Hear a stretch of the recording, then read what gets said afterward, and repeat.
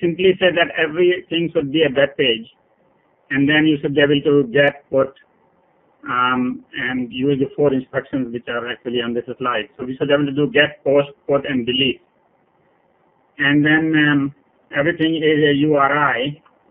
And so if you wanted to reach, let's say, a controller, then you would say, as shown in the 4th line here, get http:// the locator odcp.org, which we call SQDN, fully qualified domain name, followed by the directory rest, followed by the direct subdirectory v1, followed by subdirectories, and so on and so forth, all the way to the controller node. That basically is the controller, and it appears like a page to everyone. And so that is what RESTful API is, basically using the web HTTP methods for all objects. Of course, new data types have been defined, such as controller node, firewall rules, and topology configuration. Everything that you need to access, then you need to know how to interpret those. And that can be even hardware, such as a software, virtual switch, or real switch. Now, one of the things that they did forget in REST, and that is publish subscribe. So, and they forgot that even in STTP. In STTP, even though it is basically basic means to publish, the designers really didn't want to take the responsibility of telling the subscriber that new page is available. So right now you cannot really do by using STTP, and you cannot tell a page, oh, please tell me when you change. And so the only way is that you refresh, and refresh all the time to figure out if something has changed. And that actually is a negative for RESTful. And so some people, when they use RESTful, they extend it to include publish subscribe mechanisms. Okay? Any questions about REST?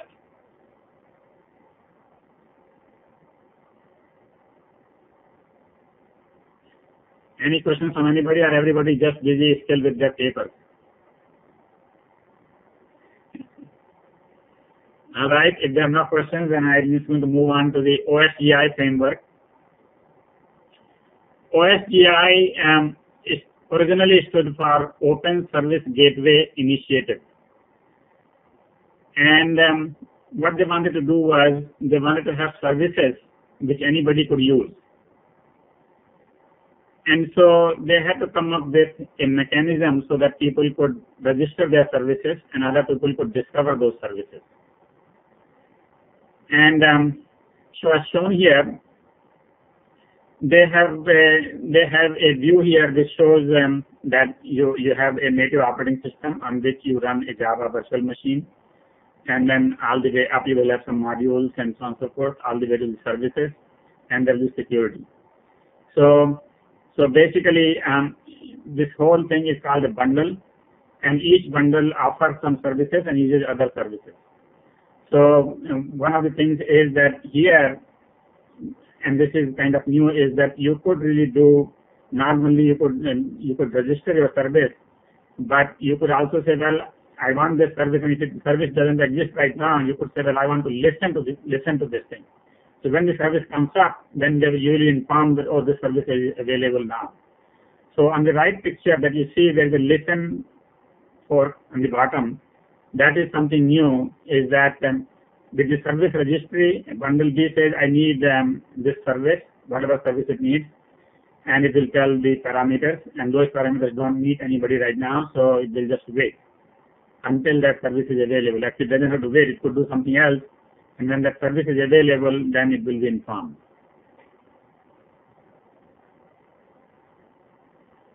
Okay? So the bundles can be installed, started, stopped, updated, or uninstalled. So basically there is a life cycle API there which allows you to do these things for any of the services. And each module defines what is it that the bundle is exporting and importing. Security layer, as usual, handles the security part. Execution environment defines what methods and classes are available in a specific platform, and the bundle can get the service or can listen for the service. We already started most of it. A service has properties that allows others to select among multiple bundles offering the same service. So that's the part, is that you specify the services and you say, well, I need this service which should have these parameters. And there may be many services which may have the same parameters and you will get a set. Or you can narrow it down, you can narrow it down yourself, or you can specify more parameters and then you get a narrow set. So the services are dynamic, and so it can be taken out anytime. And then when it is taken out, other bundles will stop using it. So basically, the bundles can be installed and uninstalled on the fly. So that's the thing, is that these things are designed so that when something is not available, you know how to handle that next part. Either you try to get another service, or you try to live without that service. Okay, just like we did right now.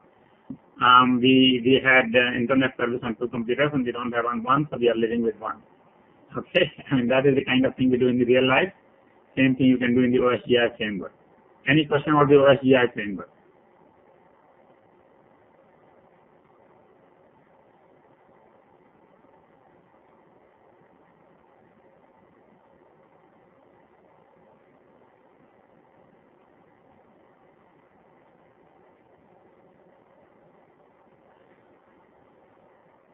No questions? Then move on to OpenDaylight. So basically, while the open networking forum was going along and there were so many different controllers going along, the problem was that they were in some sense, even though they were called open, they were closed to new innovations. Closed to new innovation, if you suggested some other protocol, then they would say, no, that's not the right thing to do. You should just use one southbound protocol. And so the industry went along and have a new project called OpenDaylight. And the name obviously came from the floodlight, which was the standard at the time, industry standard at the time. And so, and they really wanted to make it totally open. So in the sense, so basically instead of taking it from one company and developing that whole thing, now it's a multi-company collaboration. And it's not under Open Networking Foundation, it is under Linux Foundation. So it's a multi-company collaboration, and so this controller is being developed, and I've given it the name No Open Flow, just similar to the No SQL, which doesn't mean that no open flow, it means not only open flow. Remember that. Not only open flow. So basically the idea here is that you could have as much variety as you want, and it's not just restricted to one protocol. So it supports multiple southbound protocols via plugins. And then there is a software abstraction layer, and actually we have seen this picture before. The software abstraction layer, that you give it somewhat common code, common instructions, and that figures out how to reach that particular box, which speaks only particular language. So SAL figures out how to fulfill the service requested by the higher layer. So now here's the thing, if you had only one protocol and you had only one controller, then you didn't really need SAL. SAL is the one that really is, what it is doing is, it is virtualizing all these different protocols into one. Alright, and then the whole thing is being done using OSGi framework, and that's why I talked about OSGi framework, and it uses RESTful APIs. That's why I talked about RESTful APIs. And so basically, all these different services can be accessed inside a SDN controller, where different modules are written by different people, and they advertise their services, and then the services are used basically by each other. Okay? So this Daylight controller is the latest thing which is happening in the industry, and it's a truly multi-company collaboration because the code is coming from many different companies, as we'll see in the next few slides. So in terms of applications, if you go to the OpenDaylight web page, you will find, which was in the previous slide, on the bottom there is a main page URL. If you go to the web page, then you will find many different modules that are being developed, and I have put a list here. First of all, in the case of applications, they have network virtualization application and virtual tenant network.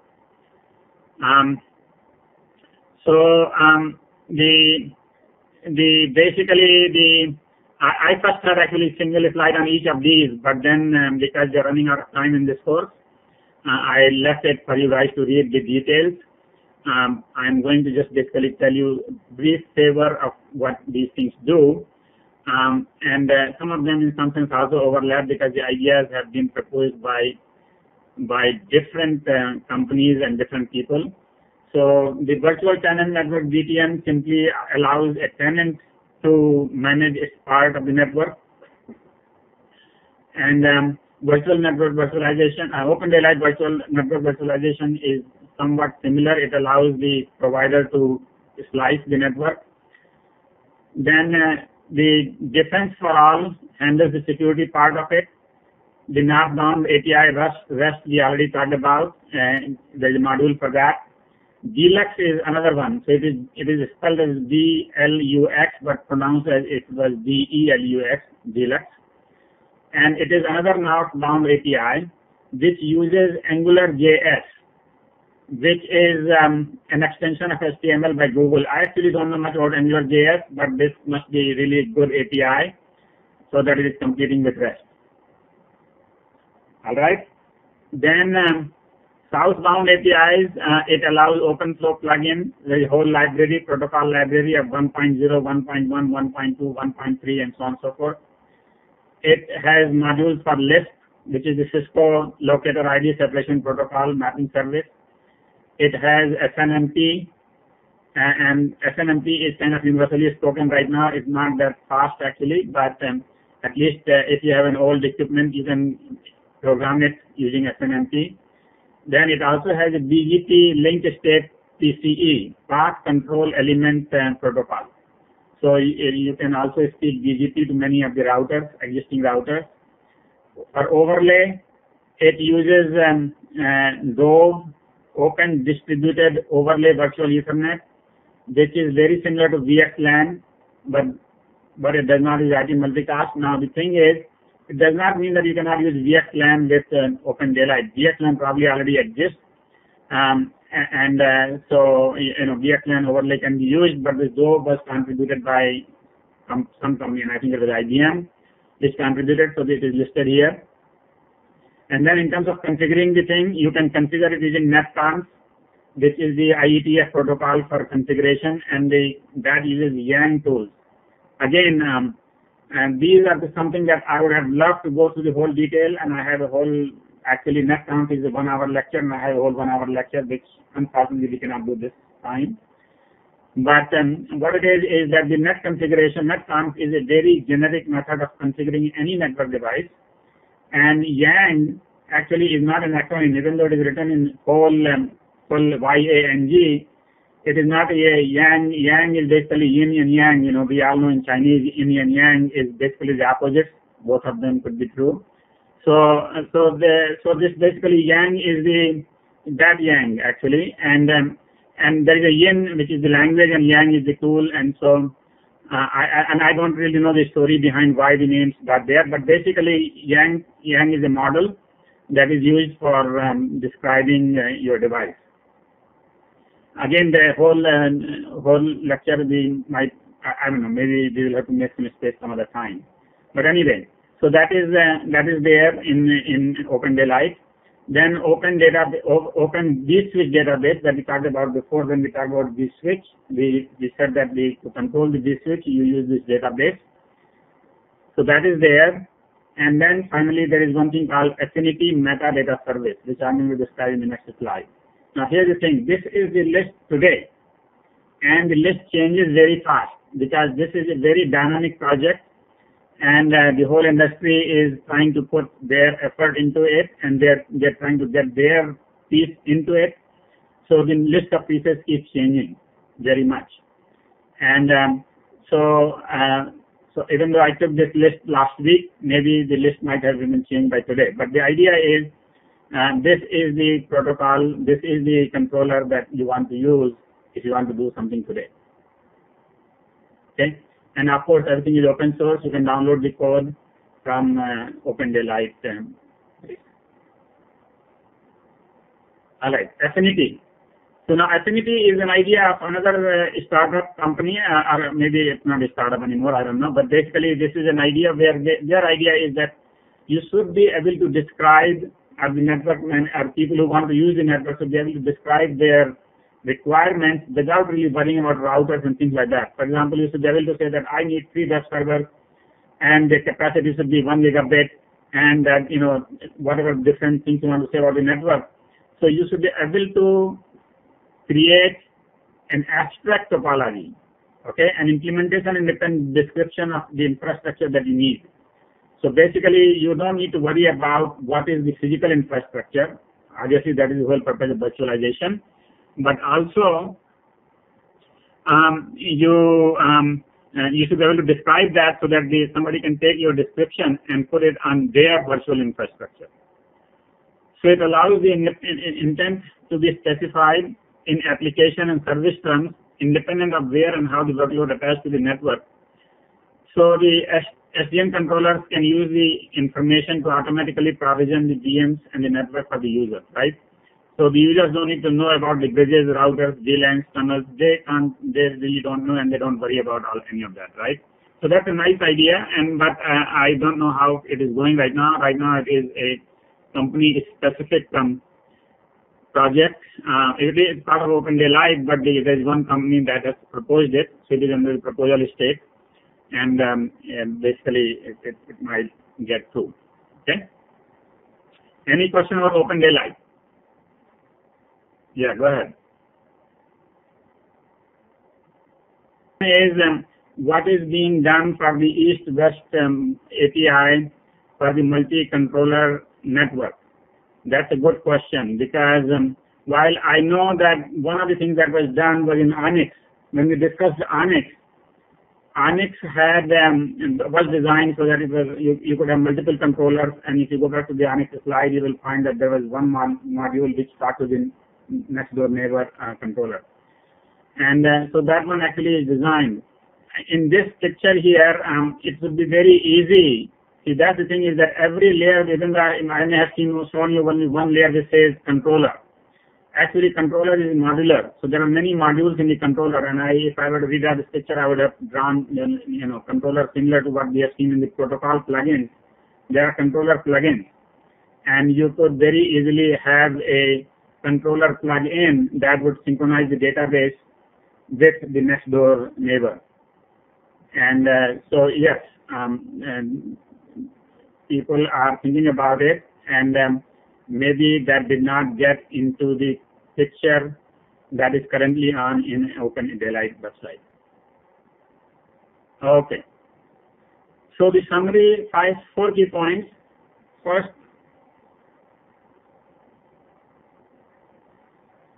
is that SDN is, we talked about what is SDN, and I just wanted to make sure that people understood that SDN is not a protocol. SDN is not a mechanism. SDN is a framework so that you can do lots of things. You can manage a lot of things in a very short, quick method. And that can be done in many different ways. And so basically, that is the general definition of SDN now. All right? Now, having said that, is that universally accepted? No. I mean, I'm in a conference here today where they're talking about SDN and NFV, and I see some leading people from leading companies talking about, what is SDN, and then you still, some people are 3 years behind, some people are 3 years behind, and so on and so forth. So you can be as much behind as you like. But current definition is that basically you should be able to use any protocol. Second thing is OpenFlow originated the SDN, but now many different southbound, northbound APIs and intermediate services are being discussed and being implemented. And so as you can see, XMPP has clearly been implemented. Forces, CSE, ALTO, they're all being done in the OpenDaylight. So OpenDaylight is the controller platform, which is the current platform which is being done under Linux Foundation. And it uses REST APIs and OSGi framework for modularity. So basically, because of the OSGi framework, you can really put any module on any layer that we talked about before. And that was the thing, that there is no single layer which is single module. Okay? If you wanted a controller, you just ask for the controller function, and you will get the controller of the kind that you need to work with. Okay? Any questions about that?